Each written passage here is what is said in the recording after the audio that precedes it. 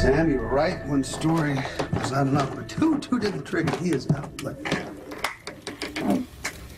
Sorry, I must have fallen asleep. No, I'm sorry, I didn't mean to wake you up. Go back to sleep. How's Danny? He's great. Fell asleep in my arms. Wow, he's never had a chance to do that before. Sorry. No, don't be sorry. There's a lot that Danny missed, so why do we all miss? I know, I've got to stop looking in the past. I'm actually really happy we're all here right now, you, me, and Danny. So am I. I'll stay.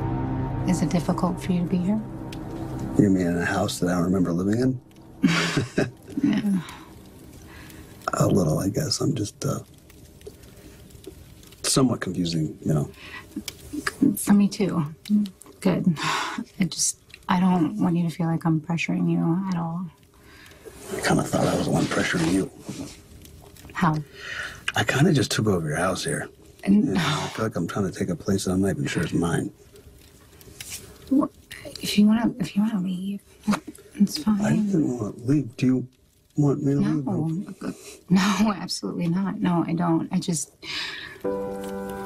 don't know what to do right now. I don't know what to say. I don't know how to feel. I know you're here just as a friend to help me out, but we both know we're more than that. You seem so familiar to me in so many ways, but in so many ways you don't. And I'm not making any sense right now, am I? You're making sense. You're making sense. I get it. I don't feel like a stranger here.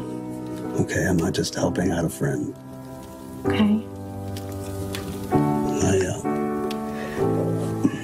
I don't remember our life together, but I do remember what it's like to be close to you. What does that mean?